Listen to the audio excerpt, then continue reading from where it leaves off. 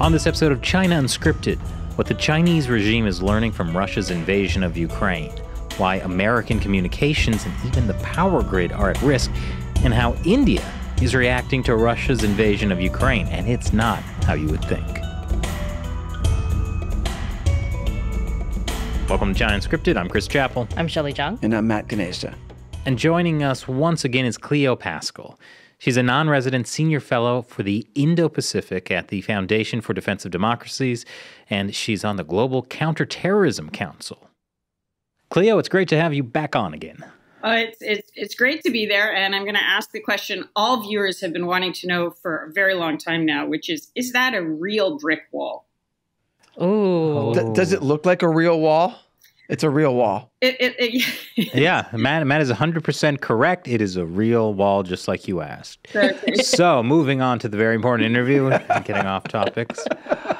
Is it as historically accurate as the Great Wall of China, then? Is it the Great Wall of China Unscripted? I would argue it's more historically accurate than the part of the Great Wall of China that you go visit as a tourist. Certainly the part that I went to, where you get there and then you come down and they try to sell you like T-shirts with Mao Zedong on them, the way that Mao would have wanted. Wait, hold on. Are you saying that wall isn't real? It was barely real. It was so restored. Was it Beidaihe? I forget exactly which part I went to. But Badaling. Beidaihe is like the Communist Party resort. The beach resort, yeah. If you were there, I'd be jealous. No, you wouldn't. I'd be in a black jail. But that part of that wall, the Great Wall that I visited, was so restored, like in the past 20 years, and this was 2002 when I went there. But it was so well restored that it could not have possibly resembled at all what had been there before. But you said it was not a real wall. Is it, functioning as a wall? It was functioning as a wall. Then therefore it is a real wall. It obviously didn't keep the Manchus out. Did it have a bunch of How many Manchus did you see that day, Matt? No, I didn't see any because they're all gone. How about that? Looks like the wall's working. Well, and that answers your question, Cleo, about our wall, which, as you can see, is brick-shaped. I won't ask about the plants then either. Yep, they're definitely there. Yeah. All right. The only thing that's real is the actual helmet that Chris wore in Hong Kong in 2014 during the Umbrella Movement.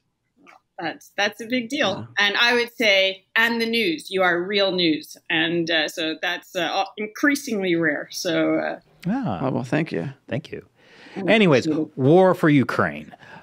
Is that where we're going first? That's 100% where we're going first. So, because that's the thing everyone is talking about. In particular, like the focus is on how the West has responded or should respond to Russia's invasion of Ukraine, or China's response. But what usually gets lost in this is how India is responding, because India really can't be considered the same as like the West. But neither is it a part of the, Russia-China authoritarian alliance. So since, you have your expertise on India, how are they positioning themselves? So I don't think it's very hard to be an expert on India. So all I can do is kind of tell you what I'm hearing from the Indian media. And they are viewing this, especially their strategists and what you hear online, very, very differently than what we're seeing in the West. And I think,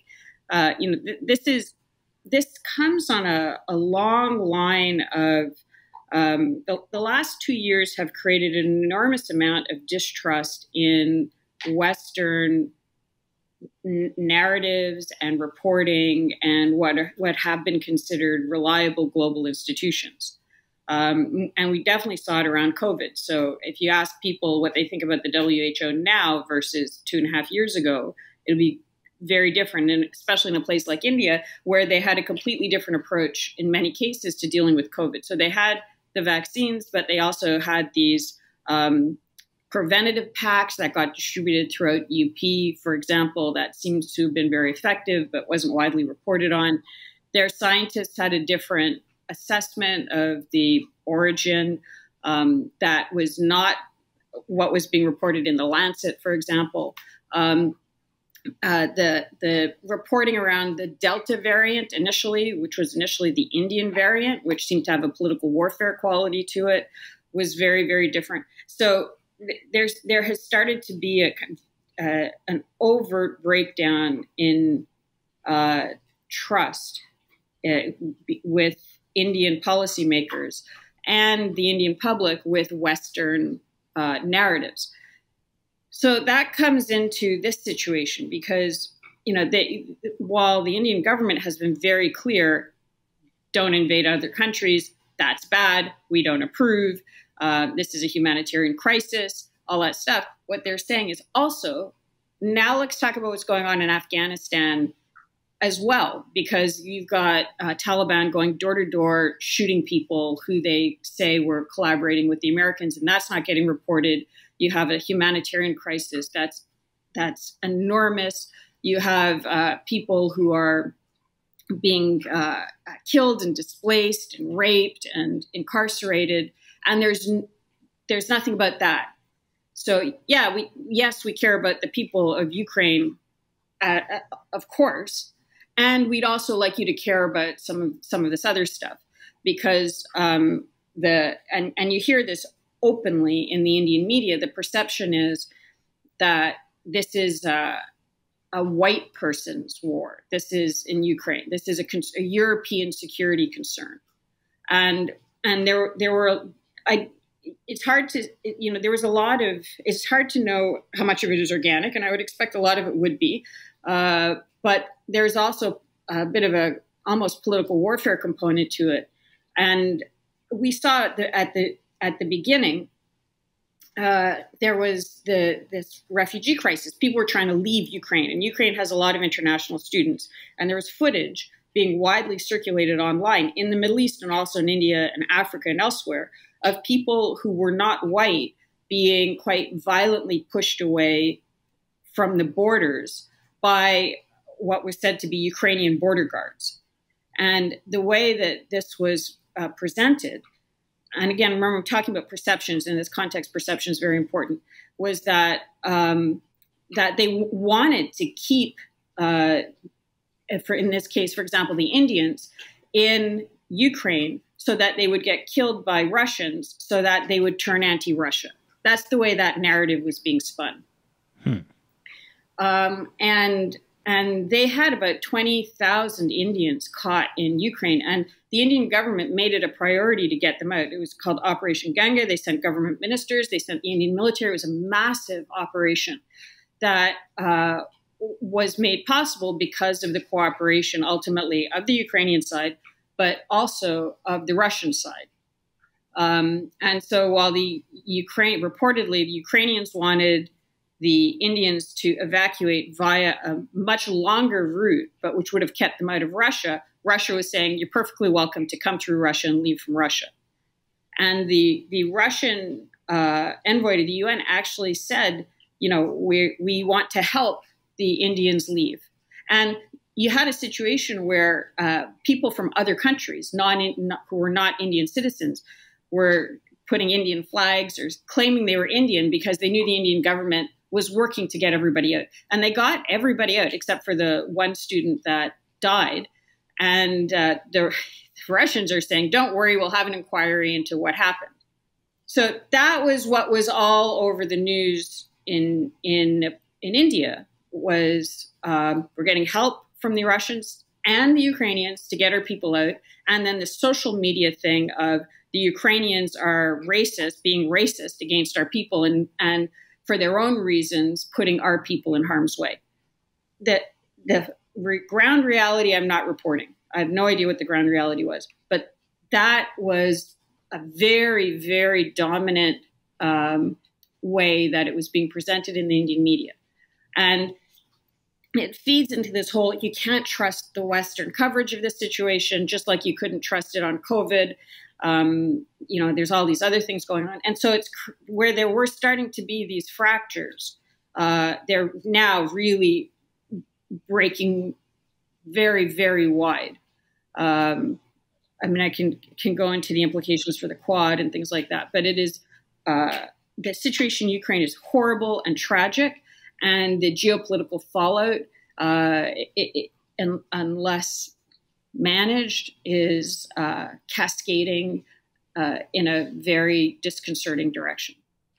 When you say that there's a political warfare component to this, can you elaborate on that?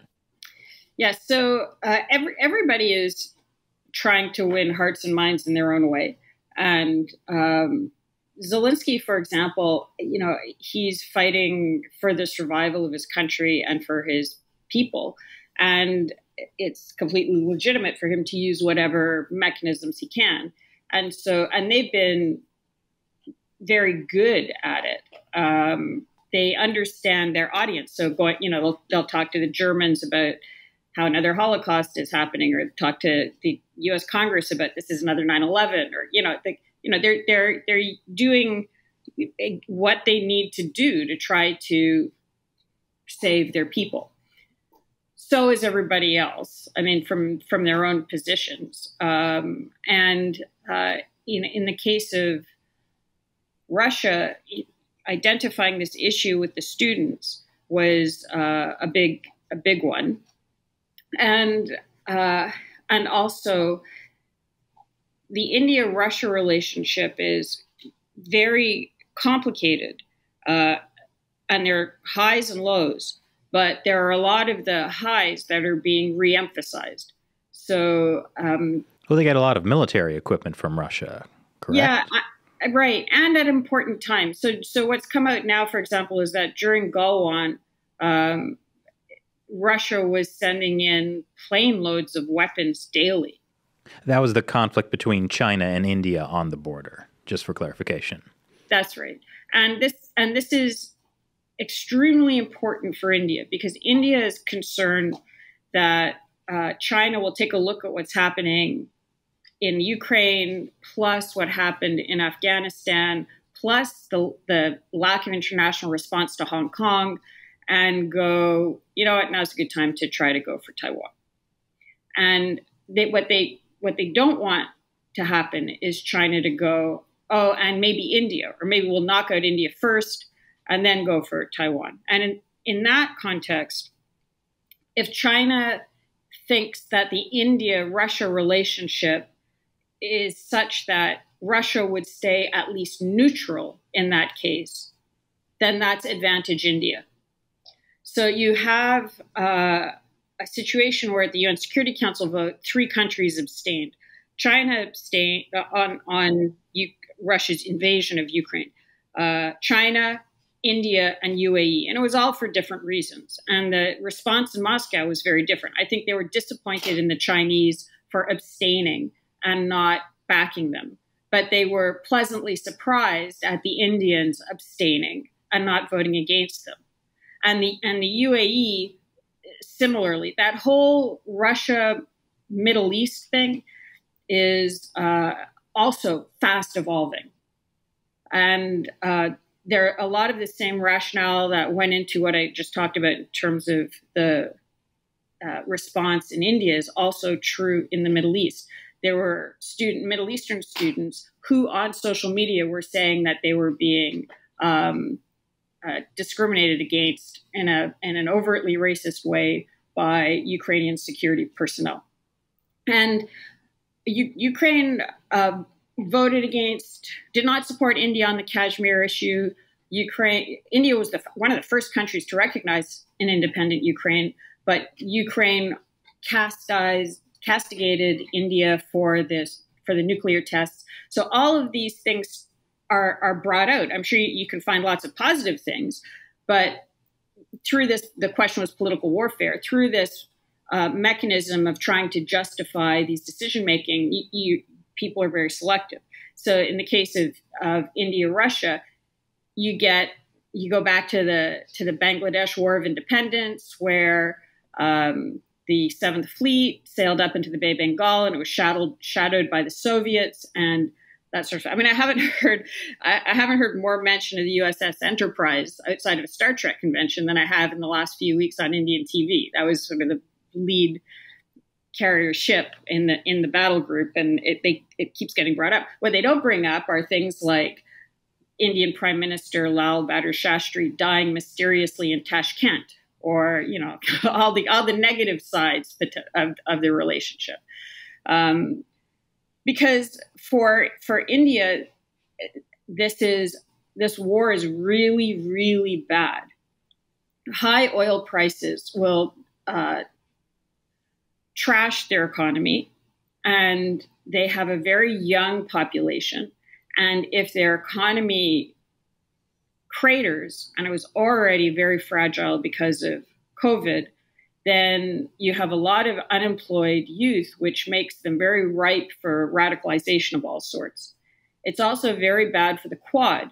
And that's why when you had this Quad meeting and President Biden was reportedly trying to encourage a statement about Ukraine, India was saying, Quad is about the Indo-Pacific and it's about China. If you bring Ukraine into this, this may not be the grouping for us. They want to keep the focus very much on China. So this sounds like there's a lot of complicated geopolitical factors going on. Like India obviously would not like Russia's invasion because that might encourage China to do some kind of invasion. However, it also seems like India wants to keep in the good graces of Russia to protect them from a possible Chinese invasion.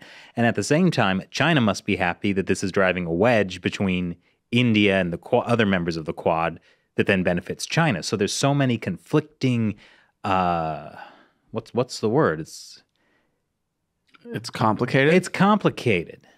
Yeah, I like everything in black and white, clear terms, ones and zeros. It's just you're making this really hard for me.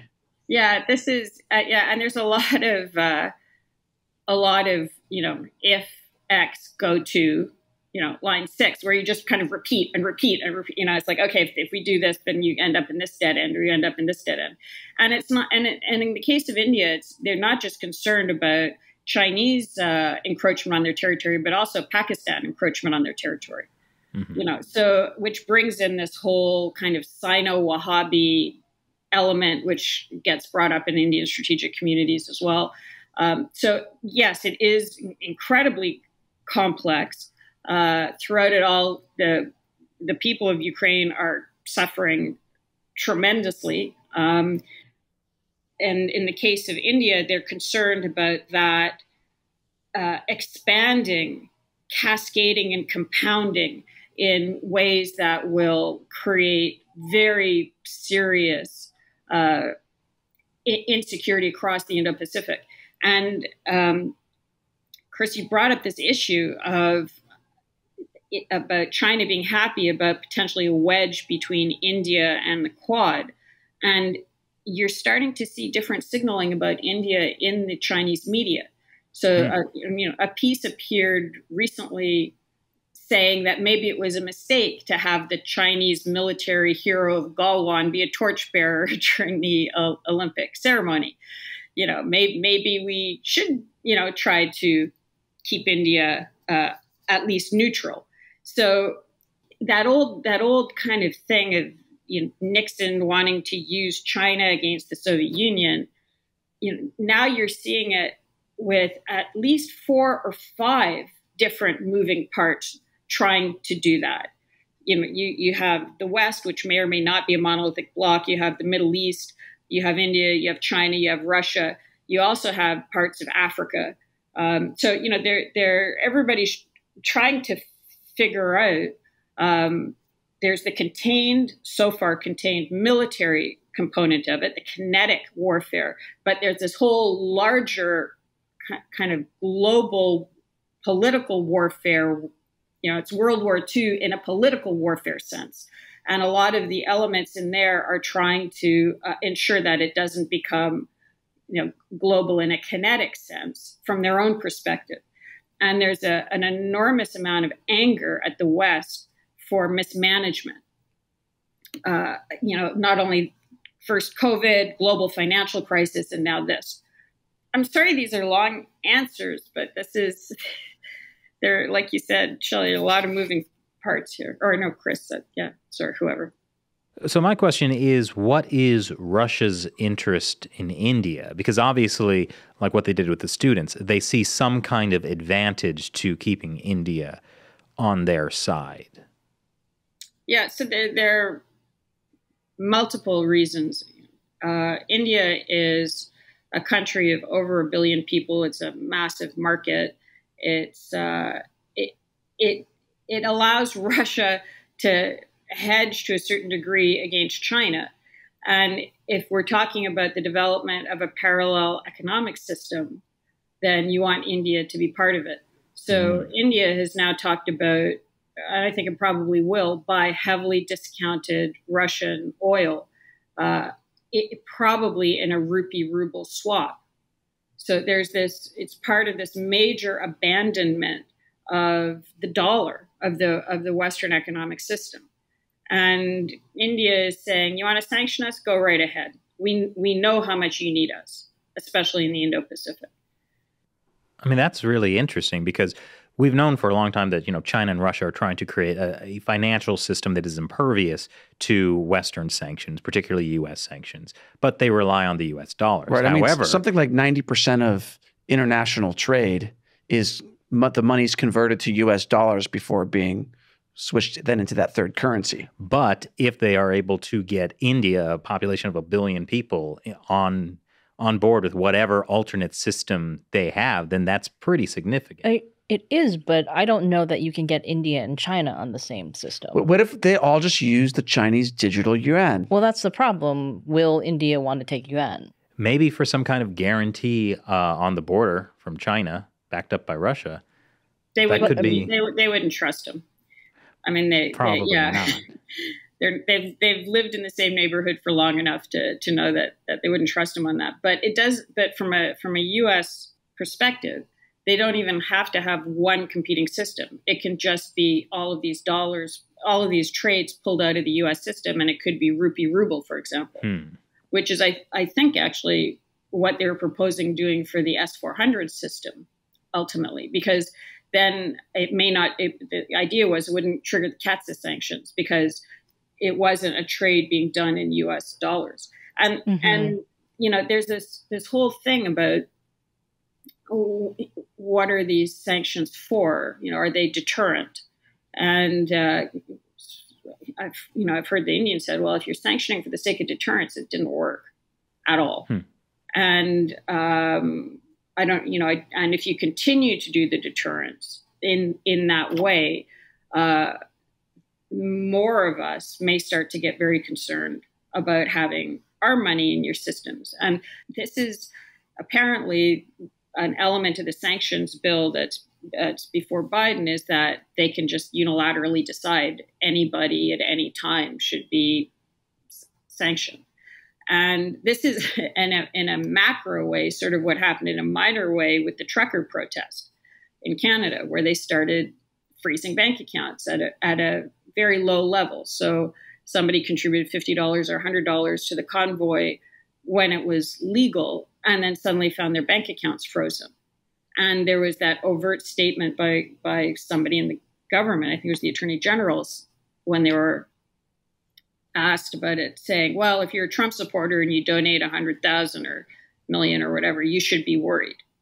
So that was a direct linkage to a kind of political position and this economic canceling, so to speak. It's a social credit type system, right, where you control behavior. And because in the case of the truckers, it was not clear whether it was legal or not legal. In fact, we had one of the last surviving premier, who was a signatory to the charter, was in the process of suing the government, saying the mandates were illegal.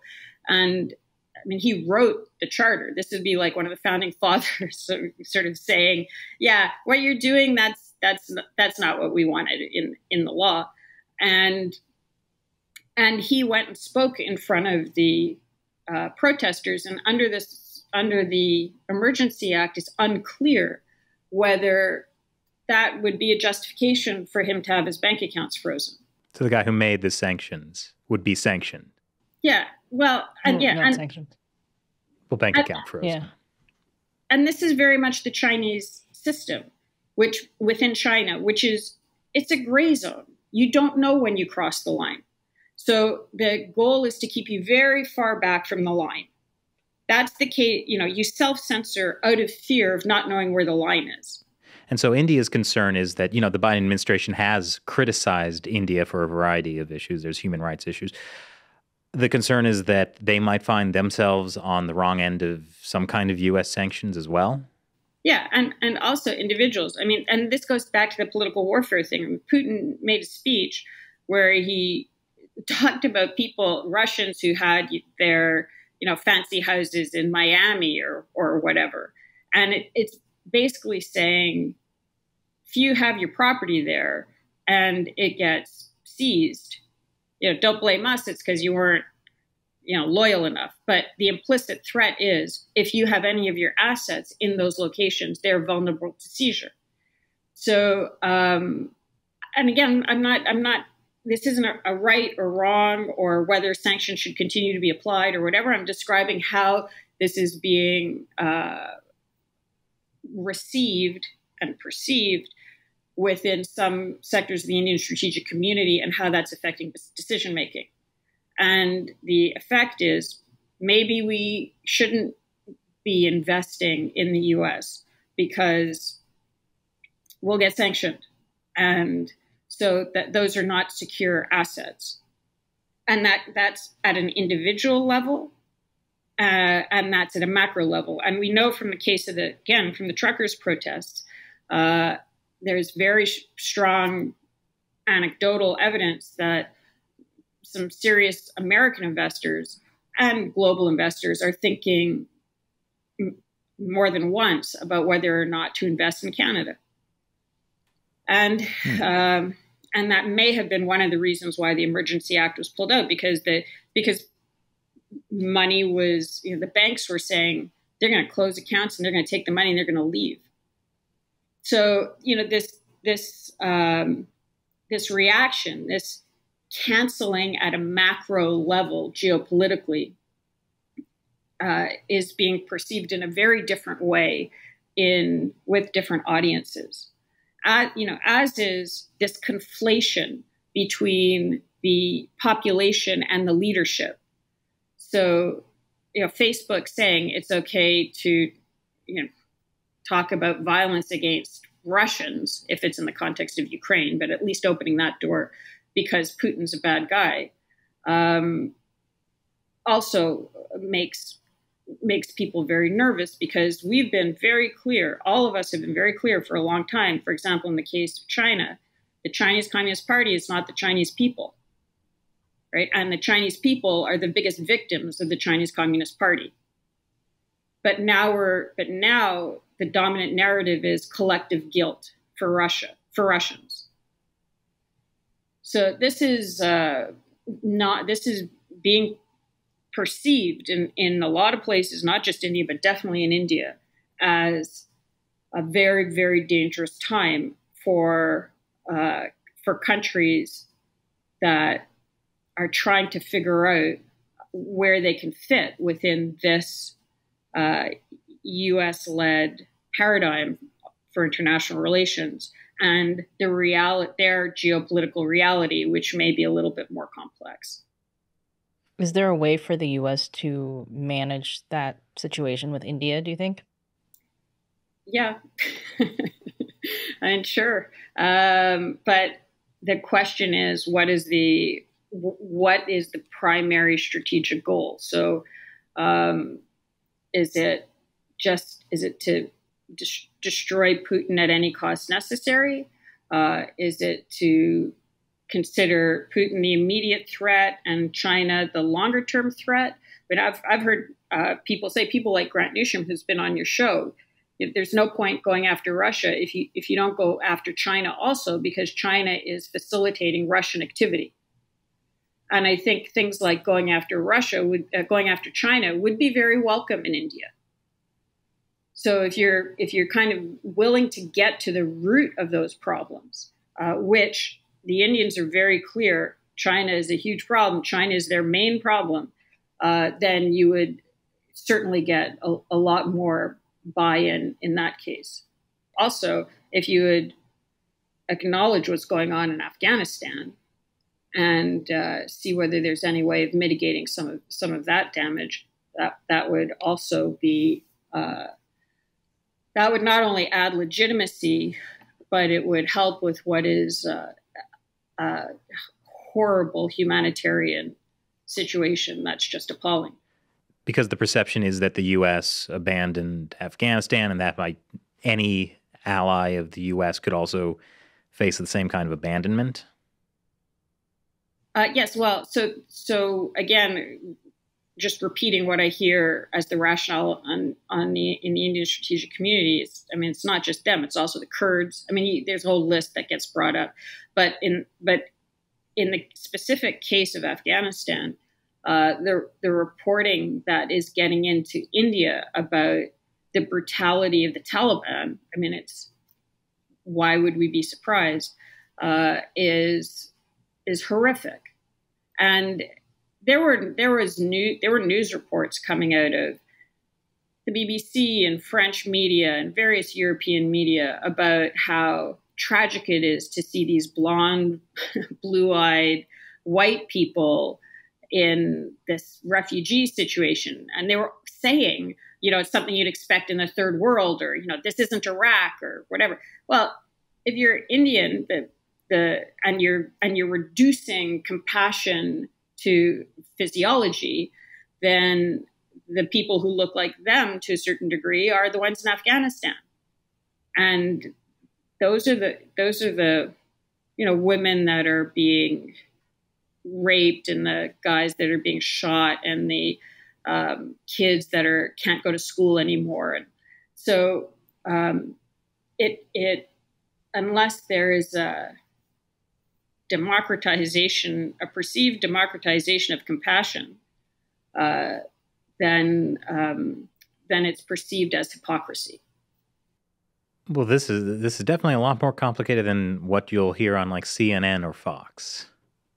Yeah, and interestingly, what you're starting to find is a lot more interest in Indian media. Again, they have their reality is. I'm not talking about what should happen, and reiterating, don't invade other countries. That's bad. But understanding the complexities of the operating environments of other countries is a way of getting at, I would say, a more viable coalition that can perhaps effectively achieve the results that we want to achieve. And what I'm seeing is a lot more people turning to Indian media. I mean, I don't know about you guys, but I get more people sending me links from Indian media these days than I did definitely before the pandemic. Have you seen any uptick in that, or is it just people know I'm interested, so they send it to me? I mean, I haven't seen nearly as much, but I mean, what's interesting is that the media in the U.S. is kind of, largely limited to the left and the right, going by the U.S. linear political spectrum. Which, just to interject real quick, is insane, because what it really is the 5 mega corporations that own all the media. Right. So, I mean, even Fox News and CNN are not like super different, except that it's kind of an act, I think. But I mean, to get to your point. Well, no, but that is the thing, right? So it's like there's a limited number of perspectives you're getting in the U.S. media, and what you're saying, Cleo, about India, it's like it's totally different. Like it's not even the same conversation. I mean, how much have we heard about what's happening to people in Afghanistan after the U.S. pulled out? It's almost nothing. It's barely on the left or the right in the U.S. media. So it's interesting how the whole conversation can be so different. Yeah, and so what I'm hearing out of the rest of the world is larger. Rest of the world, I mean, India, and I try to watch some places in Africa and the Middle East also, just to triangulate. Is the discussion is broader in time and space. So it's not so much this kind of almost tactical discussion about this theater was bombed, or that hospital was bombed. It's more what has the behavior of the countries involved been over the past 10, 20, 30, 50 years And what do you think it'll be going forward? And what does that mean in other theaters as well, including, especially in the case of India, the Indo-Pacific? So there is some tactical assessment, because they do have, the Indian media has journalists on the ground in Ukraine. But at the same time, there's this larger attempt to position this within longer trend lines. And their analysis of those longer trend lines are also very different than what we're used to. So they'll bring up examples from Russia or Putin backing Assad in Syria, and say, look, this guy's not going to back down. We were told that by the U.S. and others that the Russians would crumble in Syria. They didn't. They backed Assad in ways that the U.S. didn't back Gaddafi and other horrible people. And they'll bring up things like the doctor that gave the location of Osama bin Laden to the Americans, the Pakistan doctor. Do you know where he is now? Alive and happy? Yeah, he's in a Pakistan jail being tortured on a regular basis. The Indians know that. The Americans, it didn't get reported, and it was never part of any negotiation, apparently, or successful negotiation with Pakistan to get this guy out. So all of those data points, you can select positive and negative for any country you want all the time. But these negative data points about the West are being pulled out more frequently now in discussions around the way forward and how to handle this war in places like India. And it's a real problem. And especially because there's very much starting to be an ethnicity component to it. The West is only caring about the Ukrainians because they're white. Now, that is a message that I'm sure China would love to spread far and wide to every country it engages with. It's a poison, real poison.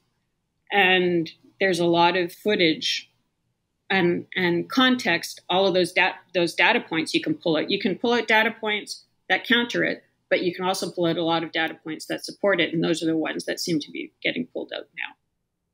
Well, this is interesting. Like, what can be done about this issue? Because that's not even the conversation in the U.S. right now. No one seems to be aware that this whole political warfare thing on this topic is even happening. Mainly because I think the way Americans consume media, it's everything gets wiped down the memory hole. People are only focused on whatever the controversy of today is. Nobody remembers the previous thing, which sounds very different from how, you're describing Indian media, for example, that can actually talk about things over, decades of time. Yeah. I mean, this gets to some really fundamental issues around education systems and things like that. Most Asian countries, and I would exclude communist-run China from this, have very long, reasonably accurate memories and learn a lot about the history of their country. And, the average Indian may not know as much about their history as they want, but they can tell you a lot about their history. And civics and, Republic Day, which is one of the big holidays, is their constitution, the day their constitution came into being. And, there's a lot more, I'd say, awareness of the civil state, higher voting turnout, that sort of thing. The U.S. there are problems in the education system, and you had on Commander Paul Giara recently, and he gave a beautiful and important overview of maritime strategic issues, which I learned a lot from, and I shouldn't have learned a lot from. I should have known it. I should have been taught that. And then he could start from that base and then build up from there. So, I'm not sure why, as he brought up, for example, more people don't know about the importance of the Navy. And if you don't know about the importance of the Navy, then you don't fund it properly, and you don't know what you need, and you don't understand why hard power is important, and all those sorts of things. So these are, again, we've got this tiny little tragic tip of an iceberg, which is Ukraine. But below it are all of these other problems that are creating an instability in the system that others, for example, China, can take very good advantage from through political warfare.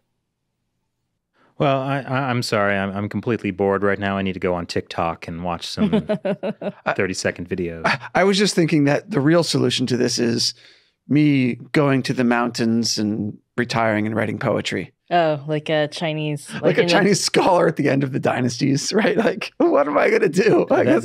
That's interesting. You took it as like, I give up. And I took it as like, we got to burn down TikTok, get all the kids off the social media. Well, I thought you were giving up in a smaller micro sense. Like, no, I need to distract myself. Look, no, it was a joke giving up in our own ways. No. It's a joke about how, like, the problem is, like, people have such short attention spans. They're so they crave immediate pleasures so much that, like, they're not willing to put in work to actually. I mean, I don't know. Like, the thing is, though, that, like, America has been so successful for so long in a lot of ways that we just don't have, like, it just is not in the worldview that, like, there could be. What's that saying? Good times create decadent men. Decadent men create something. I don't think. Or I think it's weak. I think it's weak men. Something like that.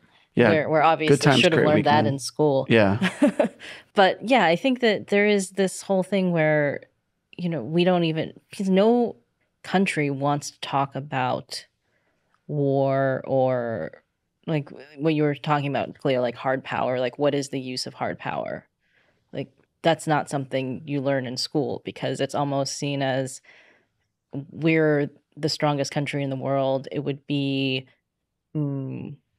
unseemly, almost, like, for us to talk about, Well, also when there is the message in the educational system that the U.S. was founded by white supremacists. Oh, yeah. We're also bad. That's the other part of it. We're the strongest country in the world, and we're also bad. So who are we to tell other countries or, like, try to... Why does America think it should be the police of the world? That kind of thing. Well, I mean, and let me just add one more sort of complexity to that, which is... Sorry, I'm going back on TikTok. I'm bored. Thanks, Chris. It's like... People think the point of the military is to wage war, when the point of the military is to ensure peace. But because of America's, I would say, bad behavior over the last few decades in terms of waging war with the military, it's easy to then, based on real evidence, equate U.S. military buildup with waging war, rather than what I think is the original purpose is to maintain peace. And that's sort of, the founding fathers looked at the military as like, the point of a militia, the point of a military is to maintain peace, to defend yourself. Yeah. I mean, that's actually a very good point. Right. I'm glad I stopped the TikTok. And what you're referencing, Cleo, what Paul Giara had said on the previous podcast was that, like, the point of the Navy is to ensure, I mean, among others, to ensure international trade, to ensure that no other country, say China, can block or tax, etc., these maritime routes. And so the Navy serves that purpose. And it's not there to, go shoot someone. It's there to just kind of protect. Yeah. So first of all, before you go to TikTok or go to the mountain, I'd say that if you're concerned about this and you want to fight this, you're doing exactly what you need to do. You're talking to people and trying to figure it out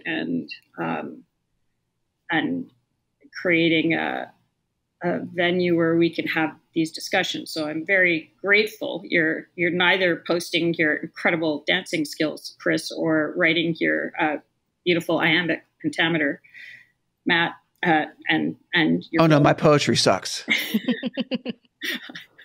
But go on. Well, yes, don't interrupt her. She's praising us. Yeah. However, I'm sure his dancing is wonderful, and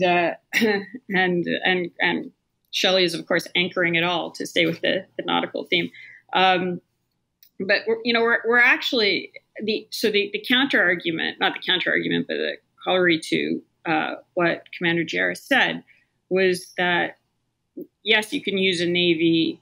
You need to use a navy to protect trade. But the concern has sometimes been that it is to protect your trade to the detriment of other countries.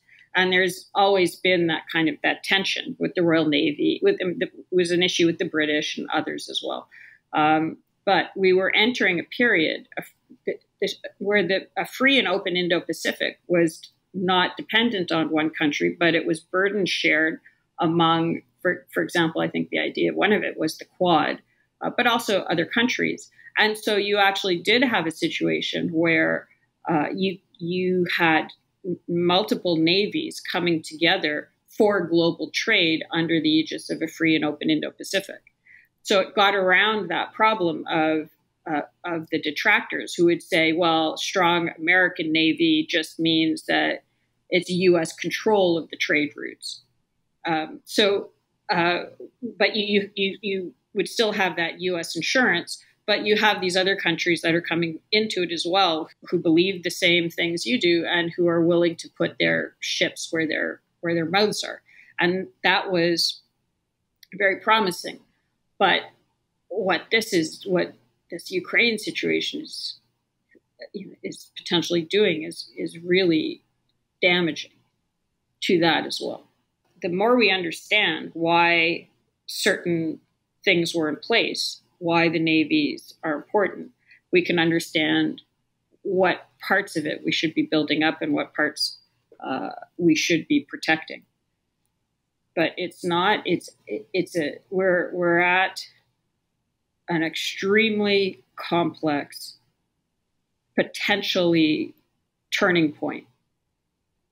And the wider the lens is in the decision making, the more likely we are to avoid some things that are really, really bad. I mean, the Indian strategists who I've heard take Putin at his word when he says he's willing to use tactical nukes.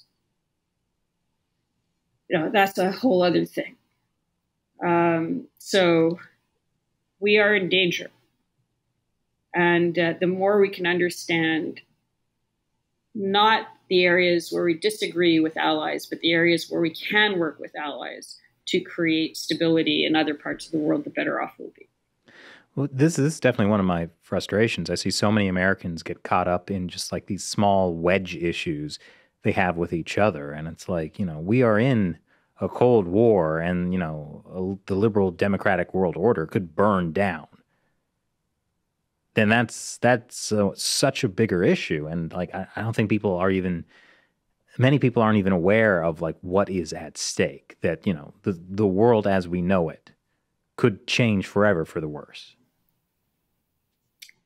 Yeah. And I hear a level of concern and urgency in the Indian discussion and in the Japanese discussion and some other locations as well, that I wasn't hearing even during COVID or Galwan or and any of those more overt things. And a big component of it is the economic warfare component of it, partially because the global economy is destroyed or very weakened because of COVID. And the idea that you can sanction China in the way that you can sanction Russia, you can target individuals, which would be great. It would be wonderful to have public information about the international holdings of the top 5,000 or 100 people in the Chinese Communist Party. That would be very helpful. But the U.S. has not successfully shifted its pharmaceutical supply chains, including raw materials out of China or rare earths out of China. These are not. This isn't Russia. And if China decides to seize enemy assets, if the U.S. says we're going to sanction China, and China says, fine, everything that's in China now belongs to China, that's a lever that the Russians can't pull. So, and this is something that you've talked about a lot, but a key component has to be decoupling from China or deparasiting from China, as we've discussed. Yeah. I mean, that's one thing. Like, if I were the president, one thing I would do is get the CEOs of the top 100 companies and meet with them and say, look, guys, you've got 6 months or a year or maybe 2 years to pull all your manufacturing out of China. And this is not a threat. This is me giving you advice. Like, here's your timeline, but I don't know how long it's really going to be. If you don't follow my very strong advice right now to move out of China, you will be screwed later. I just don't know when or under what circumstances. And if you try to lobby me, then I'm not going to listen to you. Well, there's going to be another guy in 4 years. Well, and you're not going to be president. Well, I would definitely not be president for a second term if I acted like that. But, I'm not sure I'd get elected in the first place. But I do think, I don't know if they would listen. I'm just thinking about all those reports of, even during the Trump administration, when Trump was pretty clearly concerned about China and the economic stuff and trade. And then you had these stories coming out about all these Wall Street CEOs and stuff trying to essentially pressure the Trump administration to easing off. Right. But also like the Trump administration ended up during COVID, needing to work with these companies. In particular, he ended up having to work with these big pharmaceutical industries to get them to produce the vaccine on the timeline that he wanted, which was before the election. Right. And so had he totally alienated Pfizer and Moderna and, whatever, it would have been much harder for him to get the vaccine. So I understand there's no pure right way or pure wrong way. Everything's going to have some good and bad consequences. But you still need to get American companies out of China at some point, because at some point they're going to be out of China anyway. It's only a matter of whether we're doing it on our terms or whether it's being done in the Chinese Communist Party's terms. At some point, almost certainly, the Chinese Communist Party will nationalize whatever's still in China. They will cut off trade, and they will do it on their terms. So we better make sure that the impact of that is minimal, like it is for Russia, versus maximal, putting us into a severe depression in the U.S. I think so. This is a really important conversation about how to do it, and it's for me, it's useful to look at Chinese stated tactics and strategies. So, for example, the three warfares: psychological warfare, media warfare, and lawfare. So we know that they're targeting us with that, and we saw it, for example, in this specific kind of context around WeChat. So after the Chinese attacked the Indians and 20 Indian soldiers died, within 2 weeks, the Indians had banned 59 Chinese apps, including WeChat. And there was discussion in the US about banning WeChat and TikTok. And in the case of WeChat, some grassroots WeChat users group popped up and brought the case to court, saying it was an imposition, I think, on their First Amendment rights. And long story short, they used lawfare to protect WeChat. And in the end, I think the American government even paid out paid out their legal fees, $1 million or something like that. So understanding that, first of all, you know where to defend. So even if you're telling a company don't invest, you can expect there'll be attempts in the media to present that as whatever argument we'll use. There'll be a psychological attack on, oh, this is, you're conflating the Chinese people with the government and all that sort of stuff. And there'll be a lawfare attack. So you need to bolster those defenses. And I would argue at the same time, China has just told you what their vulnerabilities are. They're vulnerable to psychological, legal, and media attacks. So maybe do that. And you also had Mount Leilari on, and he's done a very interesting study on, if you look at the Unrestricted Warfare book, they talk about, I think it's 24 different warfares. Well, we should be defending in each of those categories and figuring out strategies to attack them, because if they've identified those as points of attack, they mean they're points of weakness for the Chinese Communist Party. And similarly, just at a kind of societal level, if you look at who the Chinese Communist Party attacks within China, it tends to fall into three broad categories. People for whom faith is important, family is important, and freedoms are important. Family in the context of sort of community, right? But we saw this also with the one-child policy. Those three things, faith, family, and freedom, are existential threats to the party, because faith and family gives an individual a sense of identity and security that is outside of the party remit, and freedom, of course, undermines the control of the party fundamentally. So if you want to figure out who to support and who to give more space to in order to undermine the legitimacy and operational viability of the Chinese Communist Party in other places around the world, those are three groupings that are in a direct line of assault for the Chinese Communist Party. And you can see it, for example, in the Solomon Islands, where when Premier Soudani of Malaita province said he didn't want any Chinese Communist Party companies operating in Malaita, and there was the Auki communique. In the communique, it gives as one of its reasons for not wanting that the fact that China is an atheist state and it is antithetical to freedom of religion, and they are devout Christians, and they think that working with the Chinese Communist Party gives strength to an organization that wants to destroy something that is a core part of their own identity.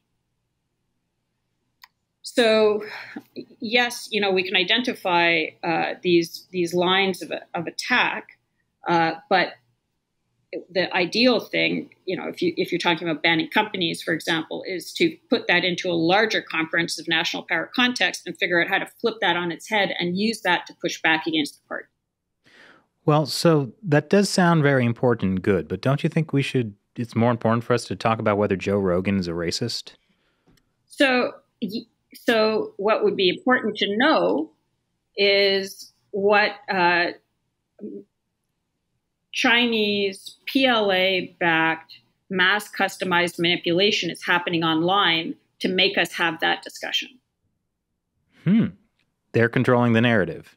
There is an attempt to create division, right? They don't even, in many cases, they don't even care that much about the narrative. They don't care whether you're pro-vax or anti-vax, but they want you at each other's throats. They want to create division, which creates weakness in the society, so that mutes your ability to respond or even focus on them. I think that's really important for people watching to know, because we all get caught up in these, kind of wedge issues, and we feel that oh, I'm really mad at this person. And if you take a moment to breathe, you need to identify that is your emotional state being manipulated, and, focus on the larger issue of we shouldn't be trying to tear each other apart. We need to work together. So it's tricky, because successful political warfare builds off of a kernel of truth, right? Mm-hmm. So then it becomes very difficult to disaggregate. So you have the legitimate ship, of issues, but then you've got all these barnacles on it that are slowing it down and deviating the path and all that sort of stuff. This is a very failed attempt to impress Commander Jarrah with a nautical example. But the point is, just because something is something that you care deeply about doesn't mean it's not legitimate. And in many cases, what Chinese political warfare will do is take a legitimate grievance, amplify the grievance, but then push the solution in a direction that is not necessarily going to achieve the outcome that you want it to achieve, but an outcome that they want it to achieve, which is more division and incongruence within the society. Yeah. Well, I mean, that's certainly been the case with I guess the hot button issue in the US for the last 2 years has been racism. And they're taking something real, which racism is a real thing, and amplifying it to the point where everyone is at each other's throats about racism or unconscious racism. You're racist whether you recognize that you're racist, or if you don't recognize it, you're also racist, and making this the forefront of the issue rather than how do we treat everyone with kindness as fellow Americans and work to treat everyone well. But it always has to come back to the thing that makes people the most upset. And that's also interesting because that particular framing, I was reminded of when we were talking about how sort of, the third world is viewing the Ukrainian crisis as, oh, this is white people defending white people. That message of racism that is something I have seen on Twitter. Yeah. From white people in America saying that we just care about Ukraine because we're racist. Yeah. I mean, I would say that there's probably other factors why Ukraine is important, such as its location between Russia and the rest of Europe and the NATO thing. And it's an independent country that has been invaded by right. But I mean, I think when, if the CCP attacks Taiwan and the U.S. comes to Taiwan's aid, then there'll be a different narrative, right? It won't be racist because most people in Taiwan don't look like most people in the U.S. So obviously they can't be oh, it's America defending other white people, but there will be some other spin. Right? When they attacked Hong Kong protesters in London and called them racist against China. What, the Hong Kongers were racist? Yeah, there was a few months ago in London, there were these counter protesters, these CCP counter protesters to the Hong Kong protests, and they beat up a bunch of the Hong Kong protesters. But they had these banners that were anti-racist banners, basically, because they were saying that people were being racist against China. So what is race? What is race? Whatever you want it to be. Well, I mean, when you were talking about racial divisions in the U.S., the Chinese Communist Party has clearly used the whole anti-Asian hate thing to be to equate that with criticizing the Chinese government. Right. But I mean, Hong Kongers being racist against Chinese, that's obviously pushing it to what should be seen as ludicrous. I mean, I'm pretty sure that message was also for the white people, the white British people, right? Yeah. Okay. Yeah, and an interesting thing about the Taiwan discussion is that sometimes when you hear people discussing about why it would be bad if Taiwan was invaded, they talk about microchips, not about 25 or 6 million democratic free people being subject to the Chinese Communist Party violent invasion and subjection. So it takes it away from that clearly bad human tragedy component to it and reduces it to a supply chain issue. Right. And of course, the real issue, which is the Taiwanese beef hot pot. Oh, yeah. I knew you were going to take it there. Well, it's like you were saying earlier with Taiwan, we are much more in bed with China than we are Russia, particularly in the U.S. And I know, Shelley, this is something you've brought up. In the case of Russia invading Ukraine, people have been it's okay to spend a few more dollars to, stand up for Ukraine. But if China invades Taiwan, Are people going to be saying the same thing? I don't know. It's not, because it's not just going to be like a few more dollars a gallon in gas, which, by the way, is already a lot for a lot of Americans. So I don't want to downplay that in any way. Also, gas was up for other reasons besides Putin. Right. Like the gas prices are really unfair to the most marginalized people. But it's like Cleo was saying, there won't be medicine. But it won't be, it won't be gas. It'll be, there's no medicine. There's no like, literally no screws and bolts to build anything. There's no electronic components to wire your whatever. You can't buy phone chargers. Like the basic things that we need to survive in this country have been outsourced to China. The iPhones to watch TikTok, which TikTok already belongs to China. Yeah.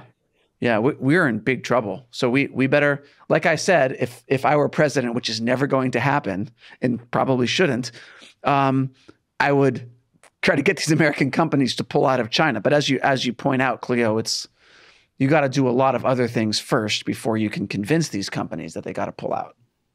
Yeah, you have to create the environment where it's viable. And also, there are a range of implicit threats that if it gets to the point of, and we'll see what the Russians will do. I wouldn't be surprised if so far, from a Russian perspective, they're fighting a proxy war. I mean, that's what that's what Putin said was economic warfare is warfare, but they haven't gone after, as far as I know, the grid or comms or anything like that.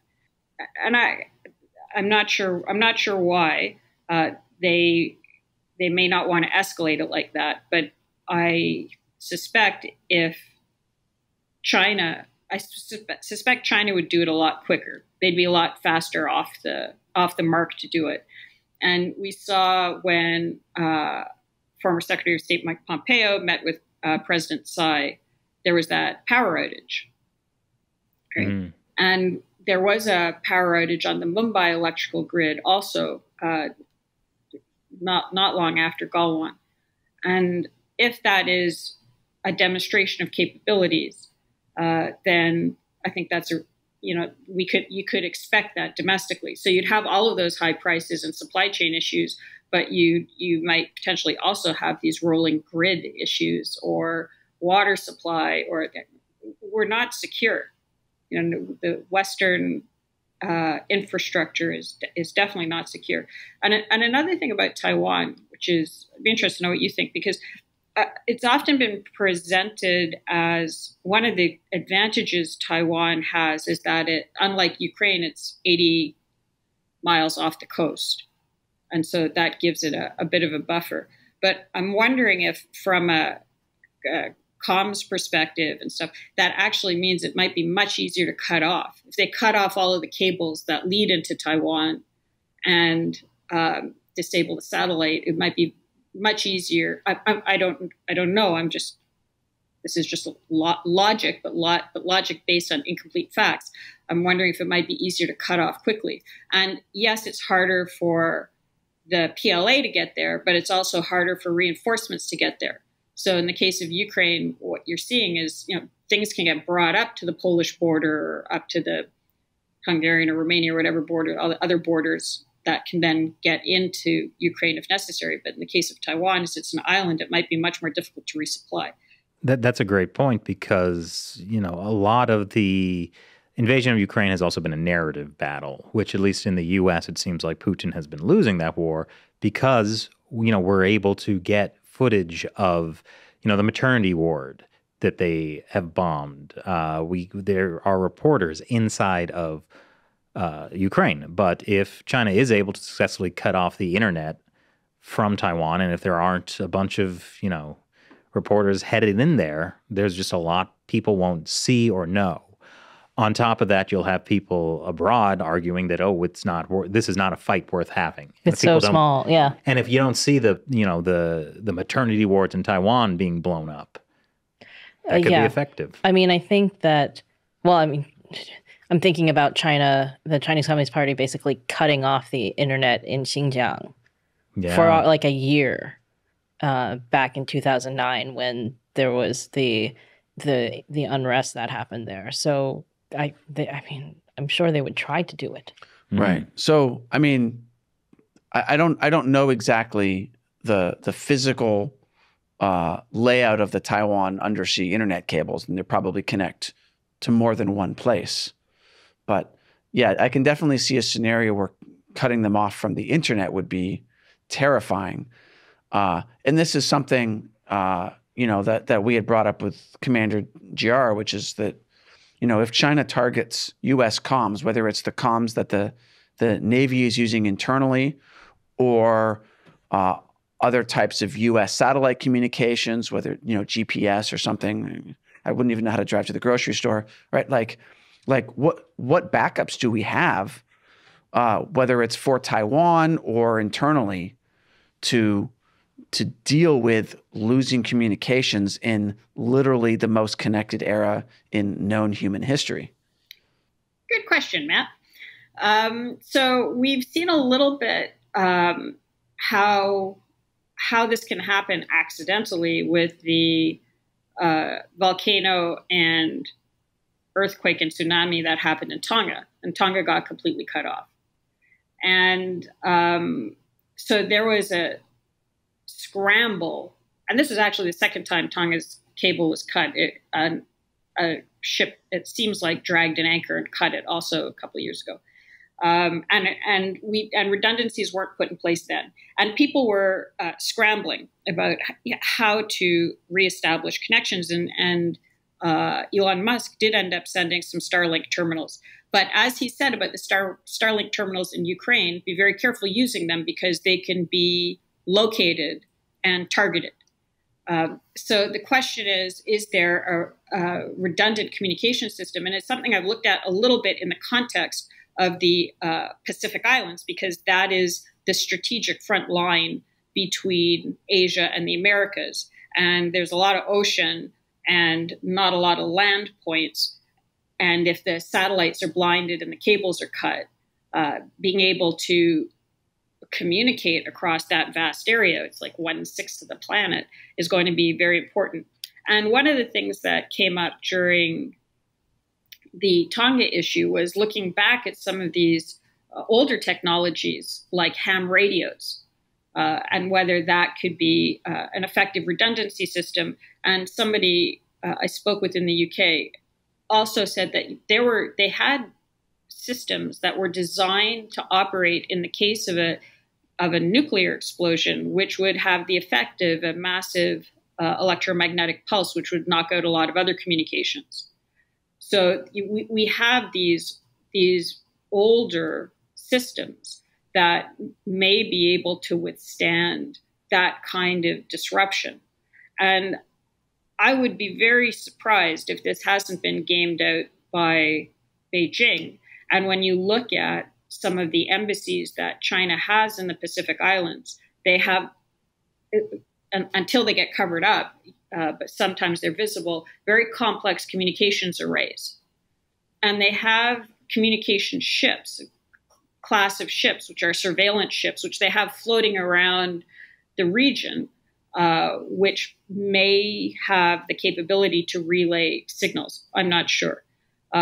So I think that they have certainly factored into their calculations that satellites may become inoperable and are going to other systems as redundancies.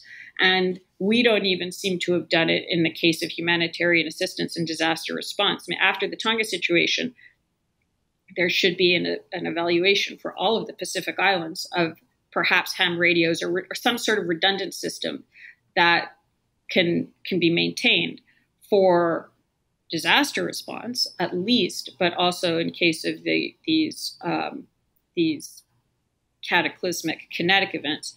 And if anybody wants to put in the comments some of these older systems that we can look up and figure out whether they would work, I'd be very grateful, because I know the bad guys are looking at it, and I think we should be talking about it a little bit more openly as well.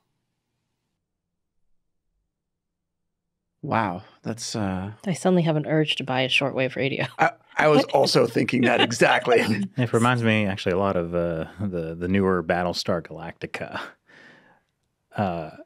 Never mind. I won't go to that I only now. watched one season of it. So. Okay. Yeah. Yeah, but hey, on the bright, carrier pigeons, just in case, and then if things go bad, you can always eat them. I don't think there point. are carrier pigeons left that are like trained, right? Aren't yeah, no, they kind still exist. Like it's like a hobby for some people. of- Yeah. And they'll become like the linchpin of national security if this goes down.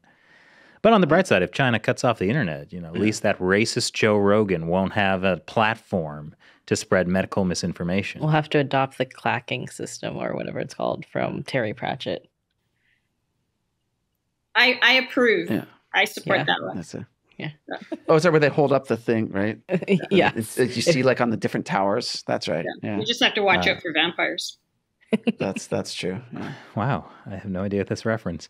Well. Anyways, I mean, I think this has been, maybe one of our most important and darkest podcasts. Yeah, but also there are so many topics that we wanted to talk with you about that we have not covered.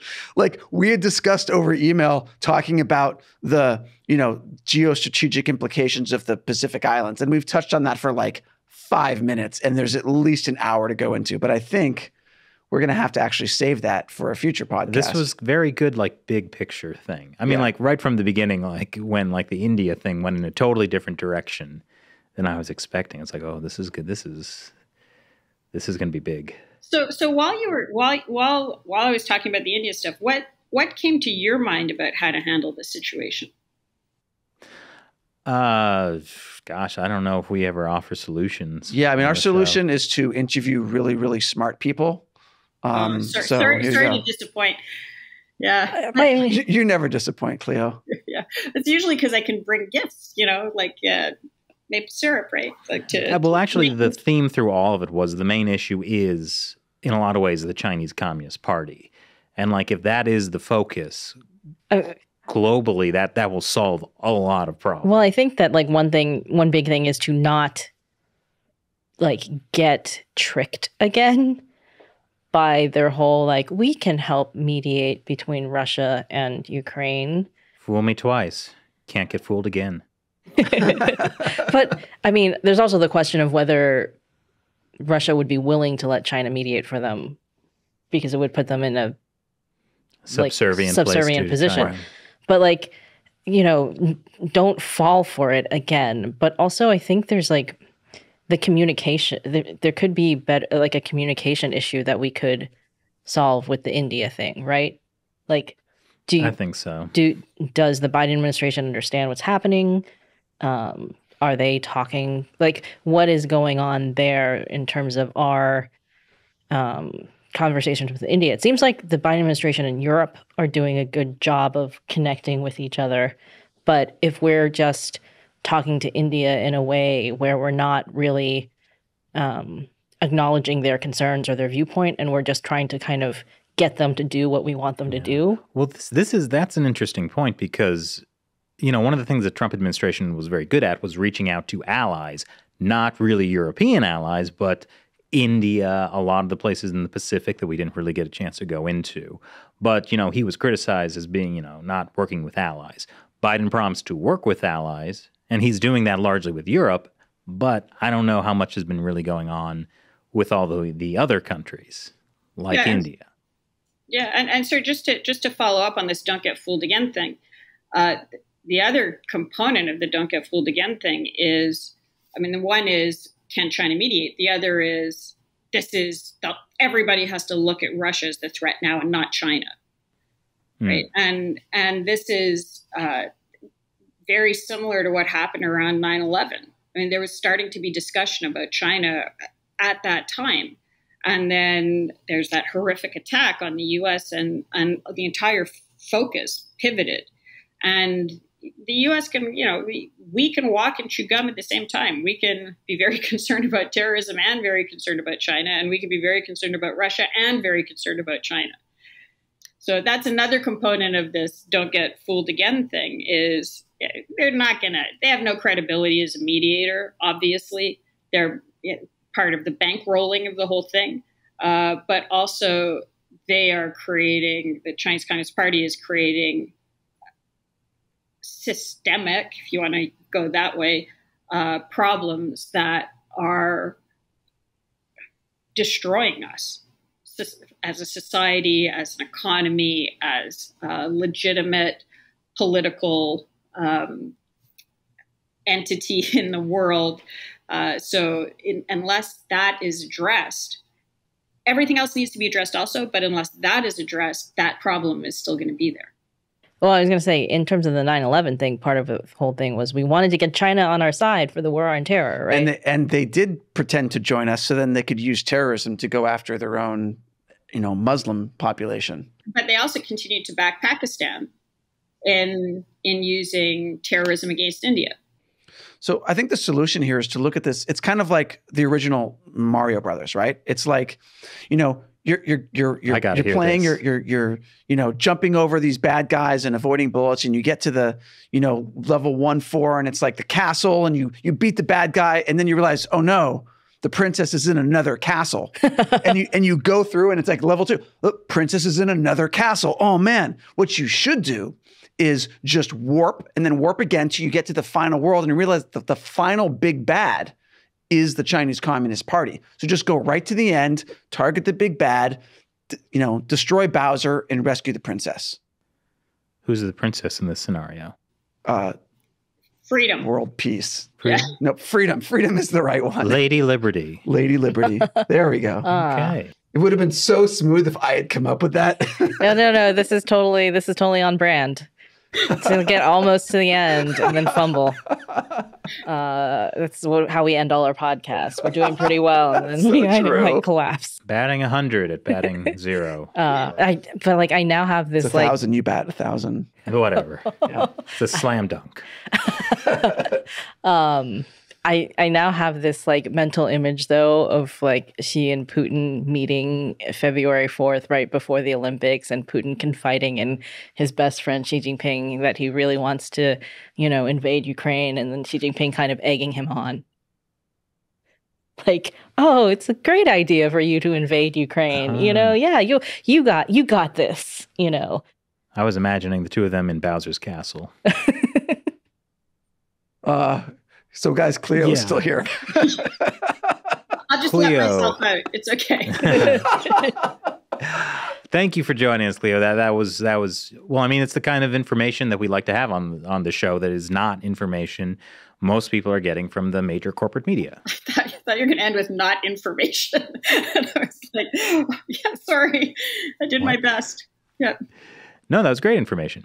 It was not information I see. I see. Yes. Yes. You did great, Cleo. And we'll have to have you on again to cover all the things that we didn't actually get around to. Yeah, China's about to expand its sphere of influence almost to the coast of Hawaii. So we should probably talk about that at some point. Well, do we have another hour? Next time on China Unscripted, the Chinese Communist Party is trying to expand its influence all the way to the American border. Build that wall. Well, in the ocean. But of course, with Guam, Matt, they're already there. Oh, man. Ooh. All right. We got to save this for another podcast. But We'll save that. There's going to be a lot, so we'll have you back on soon. Yeah, thanks again, Cleo. Okay, bye. Well, I think Cleo had a lot of really good information on this podcast. That's why we keep having her on again and again. That's right. I mean, I think it's very important for, the people watching this to really try and share this with people because, as we kind of talked about, there are huge global security issues happening and a lot of people just aren't really aware of what's at stake. But did you hear that the Kardashians are back together? They're a thing again? What about Pete Davidson? Yeah. Celebrities unexposed. Yeah, that's what needs to happen. Well, if I could remember that saying about, good times make weak men. And then there's what happens after that? Then doom. But then strong men make good times. So we're almost there. No, hard times make strong men. Strong men make good times. Yeah. Good times make weak men, and then doom. That's no, it. I think then weak men make that. Yeah. Well, the point is we're almost to the hard times, and then someone can save us and make us almost to the hard times. Oh, I mean, I think the Cleo was painting a picture of like much, much harder times. That's true. I mean, gas is already like above $7 a gallon. Actually, California. oil fell below $100 again a barrel. But gas prices are still high. So And anyway, ain't that a gas? So thank you for joining us on this episode of China Unscripted. This I think was a very important one. I learned a lot. So once again, I'm Chris Chappell. I'm Shelley Zhang. and I'm Matt Ganejda. We'll see you next time.